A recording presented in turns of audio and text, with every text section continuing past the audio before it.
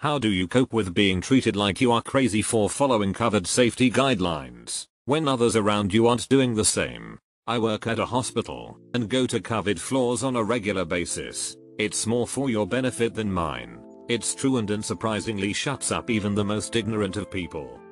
I'm a COVID IQ nurse. I find it funny when people say something like this. Then when I inform them of where I work, I suddenly have at least 6 feet all around me and people are staring at me in shock or horror. But, you do what you can to keep yourself and your family safe. Don't worry about the others if they don't pay your bills or snuggle up to you at night. Why does their opinion matter anyway? Very true. I hope you're being treated well at work.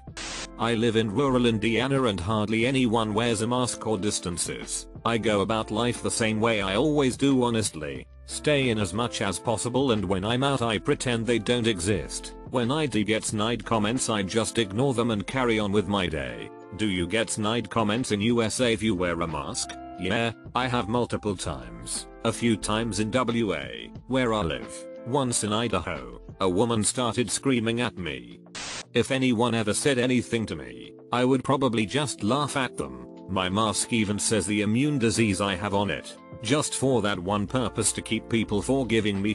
Saying that, I mostly stay home. I do no contact shopping and doctor's appointments. I'll not let anyone make me feel badly for protecting myself or my family. We just lost my aunt today to COVID complications. So I would probably ask if they have lost anyone to COVID, and if they said no, I'd tell them to shove their mocking up there. A friend of mine kept saying it was a hoax, overblown, no worse than the flu, etc. He was hospitalized for a week and been out for almost a month now and still can't breathe right. Ask him if it's harder to breathe now or was it harder through the mask. Well, he wouldn't know since he didn't wear one in the first place. I'm the first to admit I was very dismissive of it at first. My boss stocked up on PPE. We had policies and procedures in place for when it reached us, and I just dismissed it as an overreaction. Then it reached the UK. Then it reached my town. Then I saw the numbers in the local mortuaries going up, and suddenly all the PPE we wore to do removals didn't seem so silly anymore. I was pretty dismissive at first too. Then my parents, the least alarmist people I have ever met. These are people who would tell me to calm down. We don't need to make an evacuation plan whenever we had a bushfire nearby. Even if the entire hill behind our house was on fire and we could hear the flames, started talking about having dad work from home and how mum was going to pick up a little extra of everything next time she went shopping. Needless to say, if those to get worried, I pay the F attention. 2 weeks later everything was upside down and the streets were utterly deserted. Freaks me out to think about how quickly it escalated. I've done Thanksgiving 4 years. This year, it's my husband, me and my elderly mother minus the 8-10 more we usually have. Somehow, I'm the overreacting a-hole for keeping my mother safe, hoping it will make them appreciate once we can go back to me cooking like a crazy person. But I'm not holding my breath. My mom has been apologizing profusely because she's too scared to spend my son's first Thanksgiving with him. I don't know how many more ways I can tell her she shouldn't be sorry for wanting to keep him safe. Tell her he's a baby, he won't remember this Thanksgiving anyway, but he will remember all the future ones he's going to get to have with her because everyone stayed safe and healthy this year. I embraced a long time ago that everyone else thinks I make no sense when everyone else has no mask and questions your sanity for why you're wearing one. That's when you show up with a full PAPR. Also, because if they're not being safe, they're a much bigger threat to you than you are to them. So the selfish filtration model is justified. What if you cough at them? Hey Frank, why are you wearing that mask? I heard there was COVID, you see. What about you, Steve? Where's that mask of yours? I ain't wearing it, Frank. It's all a hoax, I tell you. Even if it ain't, there's no way it's getting to me. You're just paranoid af, you see. No one wears a mask here. Really, Steve? Hold on. Coughs like you choked on drugs, sorry. After I lost my sense of taste, my cough started to worsen. You were saying? And watch everyone stare at you in horror. Exactly. Recently I was traveling in a bus and a man sitting beside me wasn't wearing a mask, and when I told him to wear it, he just points toward other people in the bus who aren't wearing a mask. I just told him I ain't gonna tell everyone. You are sitting beside me, so I am telling you to wear it. He then puts on mask. Guess what? A man in my next to left seat also puts it on. Man, I literally just had this conversation with my own father. Literally won't listen to logic. Problem is I live with him, so it's hard to keep distance. Keep on doing it. If anyone asks, just respond with listen. I don't tell you how to protect you and your family. Don't start telling me how to protect mine. Most of the covidiots I run into are against it because they don't like being told how to live their lives. So use that mindset against them. I like this one. I walked out of work. As the HR manager, I had no choice. I was just so frustrated that my boss wasn't taking it seriously. This happened in April when we, South Africa, went into lockdown. He wouldn't provide masks, gloves, barriers etc for the factory, then insisted all the office workers stay. So I walked out. I carried on working from home, completed all my tasks, got disciplinary action, but he couldn't fire me. Months later things have finally changed, but I found another job. If that's how he treats staff's lives, he'll do it again. Tomorrow is my last day, so protect yourself, your family first, and ignore the idiots. This pandemic is real. Good for you. I wish more would take a stand. Your life is more important than a job that doesn't care about you anyways. In public I wear big over-ear headphones. At work when people say insane conspiracy, I laugh at them. It's the only response I found that shuts them up. I tried to explain and discuss the facts, but once I realized that was never going to work, I just started laughing at them. And I mean at them. You gotta out crazy them by coming up with a bigger conspiracy. Like if someone says the earth is flat, snort condescendingly, you believe the earth exists? Just last night someone said to me hospitals every year around the holidays are overflowing with flu patients. So how can it be covered? I said, you believe in the flu? They shut up real quick.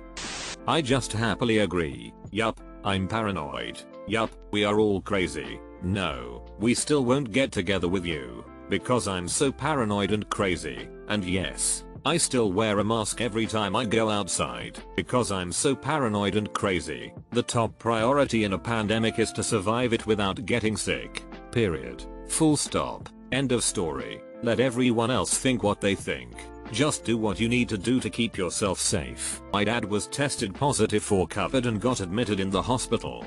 But my mum still doesn't believe in COVID. Mind you, she's well educated and privileged enough to not do that. Anyway, after 2 weeks, dad's doing much better now. I always keep a picture of my mum in my wallet. Whenever I face difficulties in life, I take out my wallet and stare at her picture. And lately, it comforts me knowing that if my dad can survive COVID, and I can survive being a daughter of a staunch conspiracy theorist, I can survive almost anything. I'm very sorry about whatever the her problem is. I choose to be paranoid about salmonella, so I overcook my chicken slightly, and wash my cutting board and hands after handling meat or eggs. I choose to be paranoid about becoming paralyzed, so I wear a seatbelt. I choose to be paranoid about brushing my teeth with fecal matter, so I close the toilet seat and put my brush behind a cabinet. I choose to be paranoid about frostbite, so I wear gloves in the winter. I choose to be paranoid about thugs, so I stay alert of my surroundings. I choose to be paranoid about STDs, so I wear a condom. I choose to be paranoid about people's motives, so I stay skeptical. I choose to be paranoid about alligators, so I don't go splashing around in the swamp. I choose to be paranoid about Lyme disease, so I check myself for ticks after I've been somewhere even remotely grassy. I choose to be paranoid about the rope holding, so I double check the knot before I climb.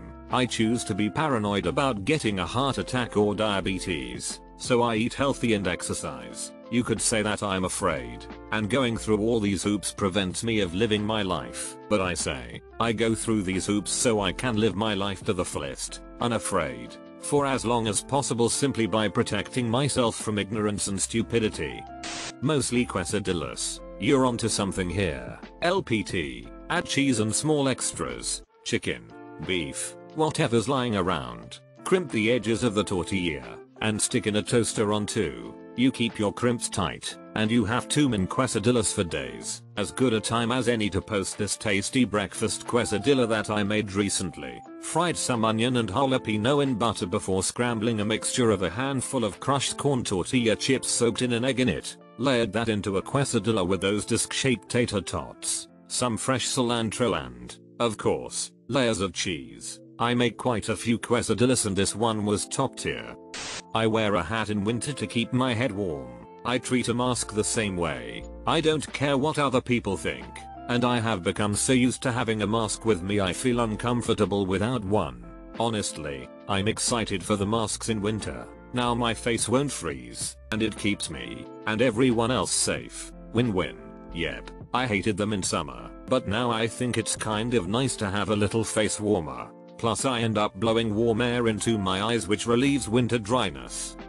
Just keep doing your thing and keep yourself safe. The others will have to find out the hard way if they get it. This should have never been politicized in the first place. It's really crazy. I went into a gas station yesterday and the owner kept making jokes about my mask and saying, "Oh, you aren't going to rob me, are you?" Then started talking about how masks don't work and it's somehow a Biden related conspiracy. I have to admit I find it extra stupid right now when new Crime Stoppers photos get released and the suspects aren't wearing masks. Masks don't work. This one drives me nuts. It's like, you know how surgeons have worn masks for the last 100 years or so? It wasn't because they all fell for some liberal conspiracy.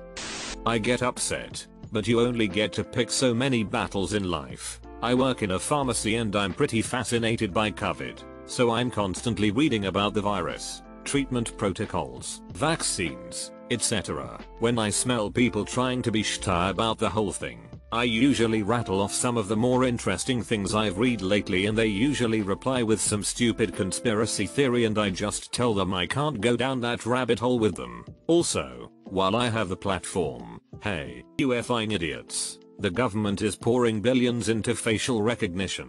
A mask is your best defense against COVID and restoring your privacy. Effing idiots. Also, while I have the platform, hey, you effing idiots. The government is pouring billions into facial recognition. A mask is your best defense against COVID and restoring your privacy. Effing idiots. This is the funniest thing about the ship, idiots. Why would the government bother to inject you with a chip that can only be read over a short distance and would be easy to find and remove when they can just point a camera at your face? Heard this from someone else just say, apparently I care about you more than you care about me. It's like driving a car and the other drivers aren't being safe. You keep your distance. Try to stay positive. And try to understand that everyone has different levels of risk tolerance, understanding of the rules, etc. And that the best you can do is keep yourself safe and not contribute to the problem. Getting upset or wanting to personally intervene to police other people's behavior is perfectly understandable, but it probably won't help. It might even make things worse. So, practice defensive living. I really like this term. Try to stay positive. Not sure about that part, but yeah. I remember seeing a tweet that read something like this, paraphrasing, "Even if the pandemic turns out not to be a big deal, and we really are all sheep, I'll be content knowing I was a sheep by caring for other people and wearing a mask. This stuck with me and makes me glad to follow guidelines. I cope by not having to go to the ER because of COVID symptoms. Coping by not being on a ventilator, gang.